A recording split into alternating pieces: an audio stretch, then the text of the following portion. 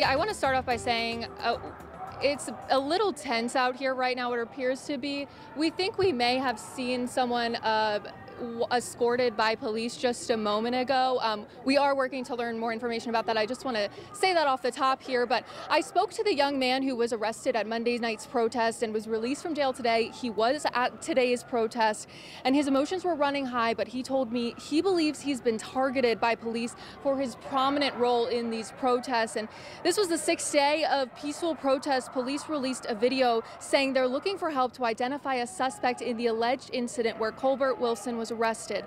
Police say a group acted outside the peaceful protesters and attacked a car on Monday.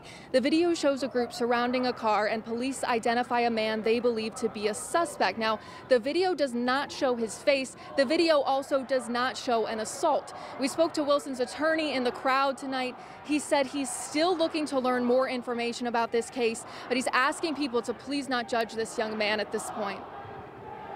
I think that a lot of times in our community we jump to assumptions and we judge people based off how they're reacting in public, but we don't understand the pain that they're suffering and why they're reacting the way they are. This young man's been through a lot. He feels like he's been targeted by the police for quite some time, and we'll get to the bottom of it. I just appreciate everyone's confidence that we can work the case out in court.